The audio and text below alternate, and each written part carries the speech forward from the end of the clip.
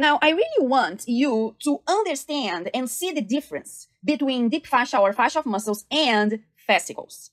We know the definition already, but it's always good when we look at an image because then we can really see what's going on. Here you have 3 images that you find in your lab terminology list, and we are focusing at this moment in the thigh area. We have the medial view, anterior view, and posterior view of the thigh. When we look at the anterior view, we can identify several muscles, such as the rectus femoris muscle. And you remember, the rectus femoris muscle was named rectus because rectus means straight, and it's going straight down. Femoris because the bone we have in our thigh is the femur. So this is the rectus femoris muscle. We have here in the lateral side of the rectus femoris, the vastus lateralis, in the medial side, the vastus medialis, and posterior to the rectus femoris right here, we would see the vastus intermedius. Together, the rectus femoris, vastus lateralis, vastus medialis, and vastus intermedius are 4 muscles, and these 4 muscles form the quadriceps femoris.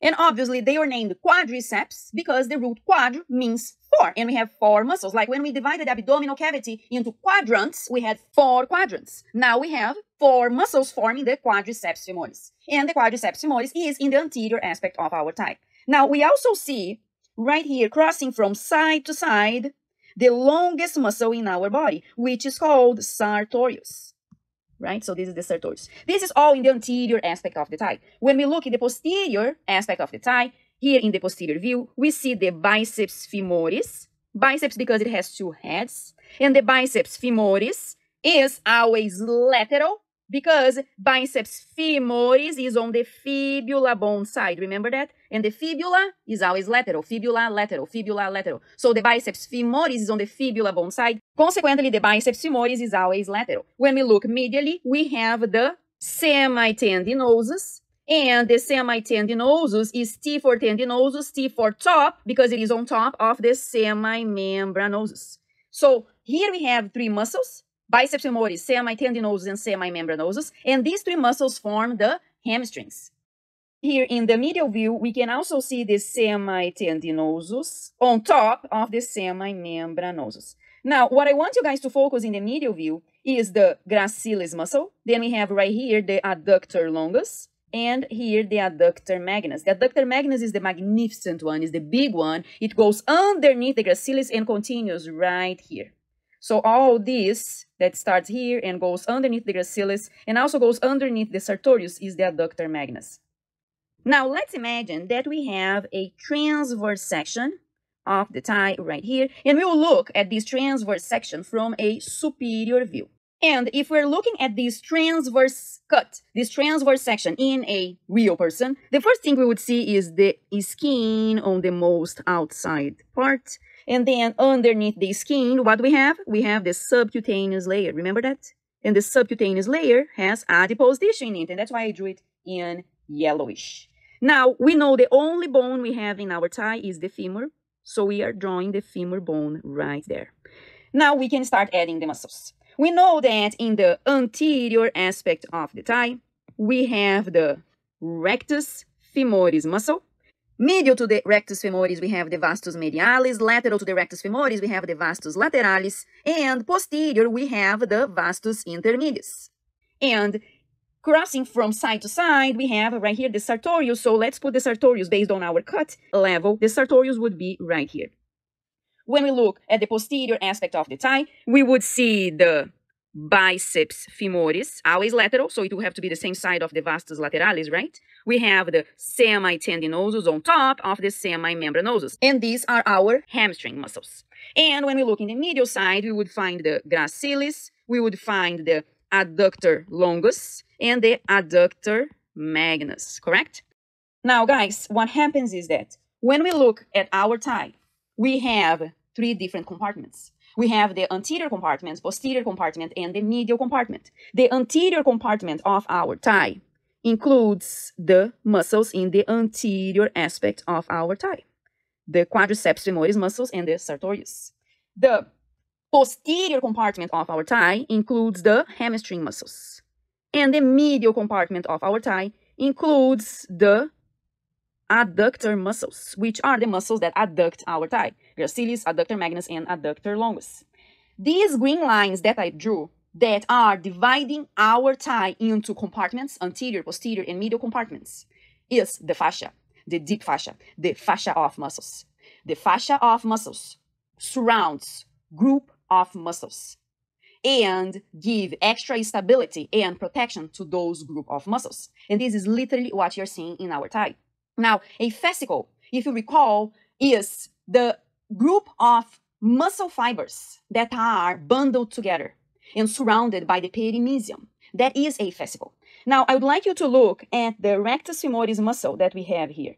Can you notice that the rectus femoris muscle has lines that we see running in this direction, and we also see lines running in this direction? Can you see that? So we have two different directions. Guys, these that we are seeing right here are all muscle fascicles running in this direction. And right here, we have muscle fascicles running in this direction. Now, we know that a fascicle is a bundle of muscle fibers wrapped by perimysium. And we know that fascicles are wrapped together by the epimysium. And that forms the skeletal muscle. So what I'm telling you is that all these fascicles are wrapped together by the epimysium. And then we have the rectus femoris muscle. And the rectus femoris muscle, together with the vastus medialis, the vastus lateralis, the vastus intermedius, and the Sartorius muscles, are wrapped around by the fascia of muscles. And that forms the anterior compartment of our thigh.